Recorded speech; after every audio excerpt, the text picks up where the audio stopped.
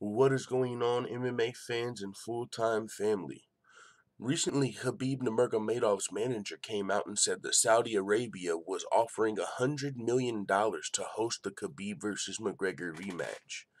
Khabib is coming out and responding to this, and he's wondering, why would anybody pay that amount of money to watch me do what we know is going to happen? Who would pay $100 million to see what they just saw? You know the Saudi Arabians are not paying $100 million to watch Conor McGregor get the upset. No, they're paying to watch Khabib smash this guy again. And you can just go to UFC Fight Pass, I'm sure you can find it online, and you can watch the rematch. Khabib Nurmagomedov won every second of that fight. I mean, there's some people, delusional in my mind, that believe Conor McGregor won one of those rounds or two of those rounds. But honestly, in that fight, Conor McGregor got embarrassed. Khabib Nurmagomedov dropped. It's one thing if Khabib just takes you down and holds you down and makes you tap. That's already, he's already making you quit and winning the fight. But it's another thing whenever the grappler, Khabib Nurmagomedov, the Sambo expert, drops you with the right hand. He's not known for his striking at all, and he dropped Conor McGregor. That was the embarrassing part. So it's like, where does McGregor beat Khabib? In the shoulder strike department, I guess.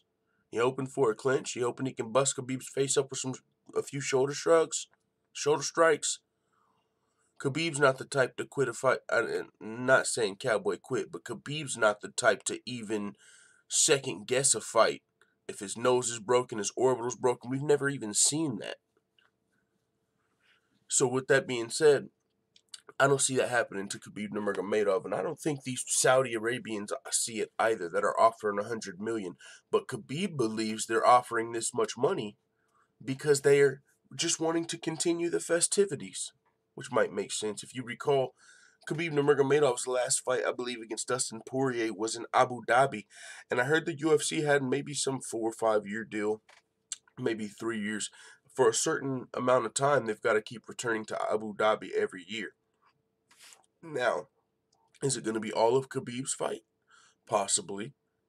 But shit, if the UFC gets $100 million bid from Saudi Arabia to host Khabib's next fight, they might have to put Zabit over in Abu Dhabi next year, if you know what I'm saying. That's a lot of money. On top of the already pay-per-view money that you're going to bring in, on top of everything, the money the UFC already brings in, add $100 million to that? Now, I don't know how they split it up, right?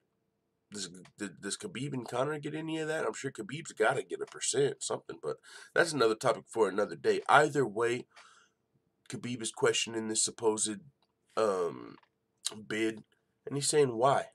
Why is this fight worth that much? This guy doesn't even deserve to fight me again, and you're willing to pay me $100 million? So, hey, man, it is what it is. Let me know what you guys think should be next for Khabib Nurmagomedov. Do you think Khabib, well, of course, he's got Tony Ferguson. If Khabib should get through Tony Ferguson, do you think he should give McGregor the rematch? Or do you think McGregor should have to fight one more time before getting the Khabib rematch? That being said, man, it is what it is. Let the full-time family know what you think in the comments. I'm out.